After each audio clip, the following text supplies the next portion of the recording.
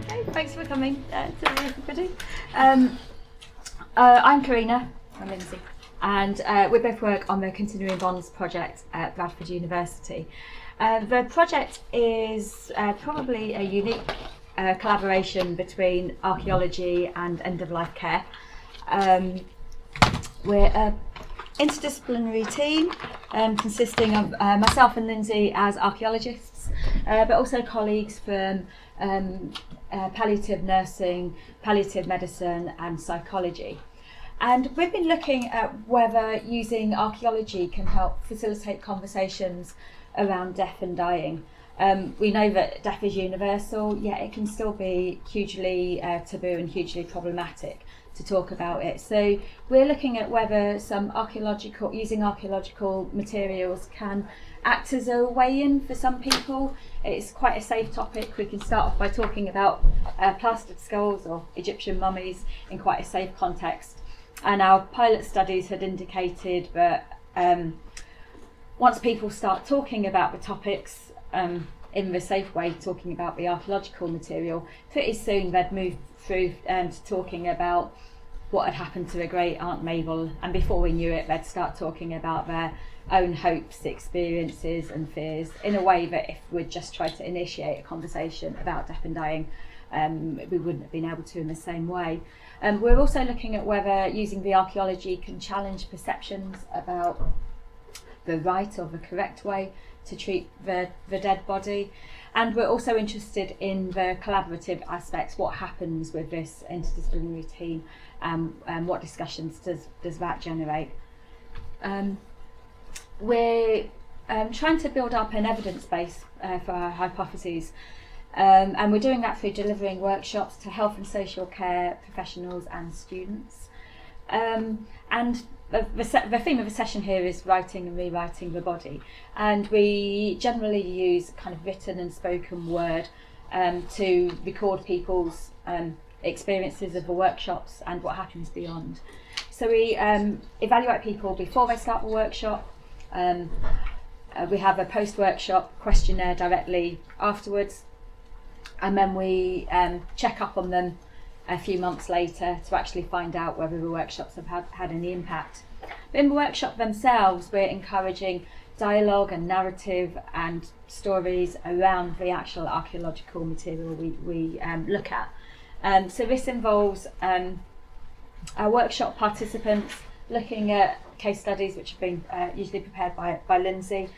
In some cases handling some objects, some cases watching videos, and we get them to reflect on what the information makes them feel, what they find interesting, anything they want to find out more about. And we record their discussions as they go round, but we also record their initial feedback points on flip chart papers to capture that initial writings about the various topics around dead bodies that we present to them. We've also been taking our archaeological case studies out into the wider public, so not just working with invited healthcare specialists, because as Karina said, you know, death and mortality is a universal topic, and we understand that these discussions need to be had in a wider sphere. So we've been preparing posters of some of our archaeological case studies and putting them in what you could call non-traditional places, so people who might not necessarily rock up to an exhibition on death encounter these things sort of in and about their daily lives. This particular one was put up in Leicester Cathedral during Dying Matters Week in May. Lots of people flocking there to see Richard III, of course, which has his own sort of writing and rewriting narrative. We could talk about that all day, probably. And at the minute it's currently at Kettering Hospital as well. We were very keen with the focus on generating conversation and discussion, so we didn't want to just present our material to the public in a sort of one-sided way, but actually get them to reflect back in a sort of co-created exhibition, I suppose. So what we did is we used some of the archaeological materials to formulate a couple of questions that people should consider while they're going round. So this one, for example, what part of you will live on when you die? We've just heard about plastered skulls and the long legacy that they have. and circulation out, and we provided people with post-it notes to write their answers, which they then stuck up there and left for inspiration and thought for others. So it was a sort of co-created, cumulative exhibition, really. We're nearly at the end of our workshops. We've just got one more set to go in January, and our findings so far have been overwhelmingly positive. I know that the text and the graphics up there are very small. I don't expect you to read them all, but what you can see from the pie charts really are asking people whether the workshops made them think about death, dying and bereavement in different ways, and you can see the blue and the red are overwhelmingly positive answers. The green is not sure yet, and the purple is no. So you can see the blue and the red sections, taking up most of the pie chart. And the bottom, asking people whether the workshops increase their confidence in talking about death, dying and bereavement. And again, you can see the blue and the red taking up about half, and significantly a big green portion there, people who didn't know, which is why the follow-up questionnaires are so important, to see if people have thought more about it and experienced different conversations within that follow-up period. Yeah. What we're mostly finding out in the green area is that those people were already confident to begin with. Yeah, so it's all relative. That change in confidence is quite a relative thing. We've got lots and lots of findings, but just sort of a couple of highlights, I suppose. Using archaeological materials can open up important and useful discussions about death and dying, and I've got a couple of quotes here to illustrate. This is feedback from some of our workshop participants. I give talks on the work we do, and it's probably made it easier for me to be bolder and braver in talking about bereavement. So that was one participant's feedback. 2, impacting duals beyond the workshops. So it's made me think more about my wishes when I die, and also think about what my children should do after I've gone with regard to mourning period and rituals. So really making people, again, Karina talked about moving from the archaeology to personal stories. Finally, that it's important to do the right thing even when you don't know what that is, and of course that opens up a whole box of questions about our culturally embedded perceptions of what is the right thing to do, and how we negotiate that and how we mediate that, both as a community but also as individuals. So that the idea of doing the right things seems to be all prevailing in the last few days when I care for people's families. They're always asking what's the right thing to do, and again we could talk more and more about that. Because this session is about writing and rewriting, I was quite interested in exploring the language that people use to describe the different burial practices that we present to them, and also what my presentation of those burial practices, the language I choose to use to present those burial practices, does to those reactions. We've talked about collecting data in very different ways through pre and post workshop questionnaires and through focus group discussions, but I'm quite interested in the stuff that people scribble on the flip chart paper as they're going around, because this is kind of raw, unprocessed reactions, immediate stuff. Sometimes in the focus groups they've had time to reflect and be quite objective about it, but I really like the flip chart papers because it's really raw and immediate reactions. So for example, in the last set of workshops, which was on treatment of the dead, I presented 2 contrasting case studies. One was on mummification, something that we've heard already about this afternoon, and something which people feel already quite familiar with and quite comfortable with. I presented these 2 images along with a video from the Smithsonian Museum, a very sort of calm female voice explaining the process, and it showed the process of mummification, but it was a very calm video, very super duper graphics, quite sanitised really, and people felt very comfortable with that.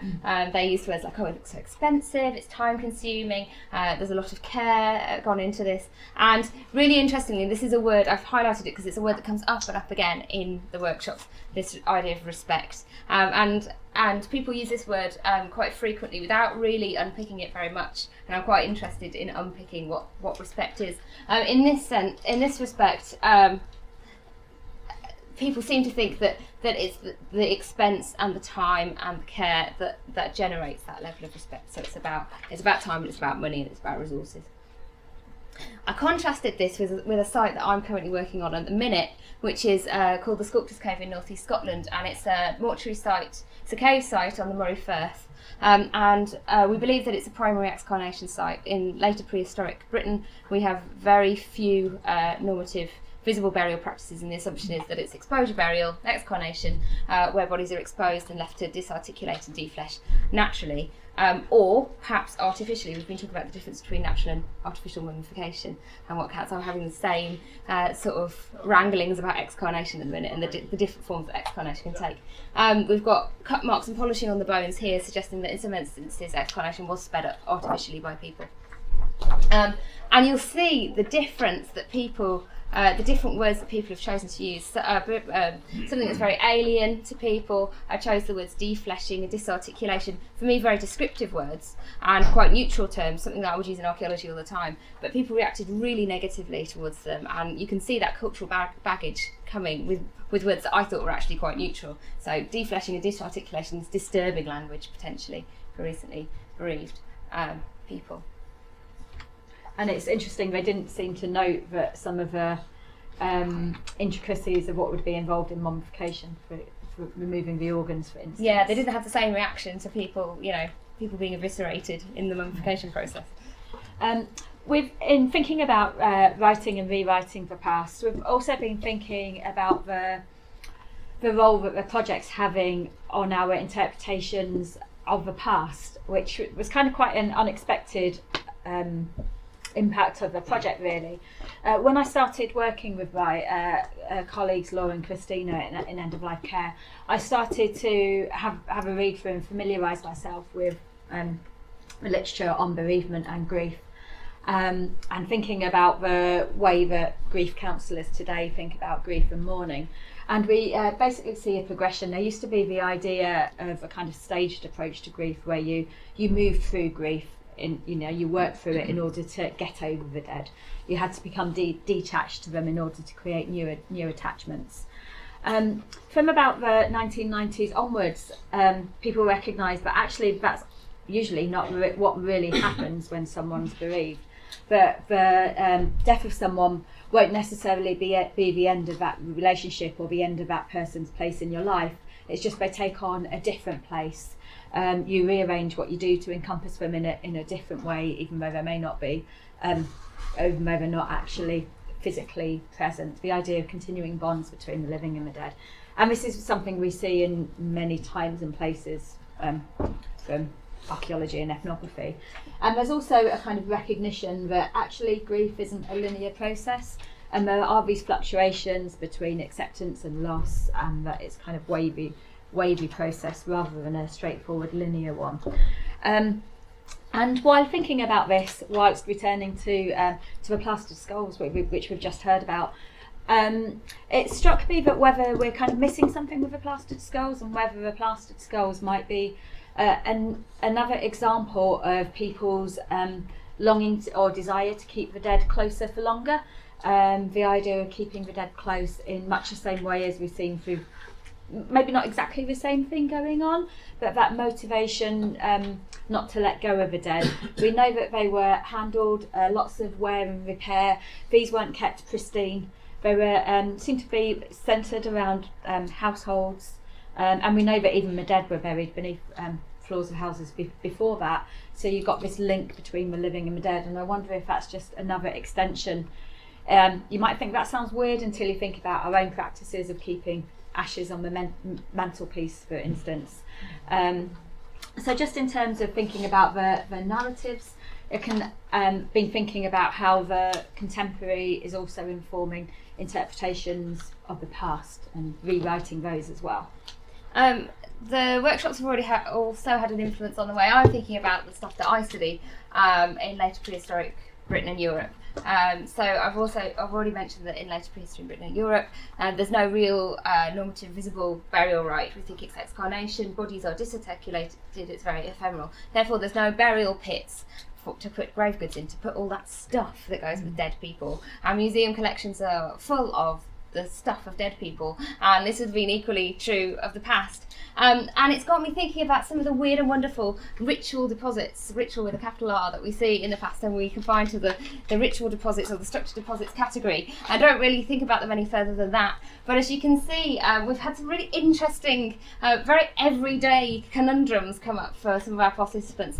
The one on the top left there about a jar of Horlicks that took on a special status, became solid, and was left in a cupboard for 5 years before it could be thrown away because it had been given to someone by their parent before they died suddenly. Again, a pair of shoes that were completely misshapen and didn't serve any function for the daughter, or sorry, the granddaughter that decided to take these pair of shoes away after her granddad died. Completely non-functional, but again couldn't be thrown away for many, many years until a certain process had being gone through. Got me thinking about all these ritually killed or ritually sacrificed weapons that we see deposited in strange places in the Iron Age. The stuff of dead people, presumably. And even more so the site that I did for my doctoral research, site of Broxmouth, Hillfort in South East Scotland, a very ordinary settlement, very ordinary roundhouses. And yet in the paving of the roundhouses, again and again and again, as they were rebuilt, we got these quern stones, very personal artefacts. Very difficult to break or lose, and yet the grinding faces of all of them had been deliberately hacked off, and they'd been placed upside down in the paving to render them useless. So I wonder if actually what we're seeing behind in some of these structured deposits, these ritual deposits, are actually some really tense moments in people's lives and some real conundrums in what to do with dead people's things, especially when you don't have a burial pit to put them in. And finally, oh, almost finally, in fact we're out of time, so I'll skip through this. We've also been thinking about the way that new technology is used and reused again in mediating those relationships with the dead, whether it's photographs in Victorian times, plastic skulls, or the kind of digital legacy. It talked about the writing of code that goes behind Facebook now and the online legacies.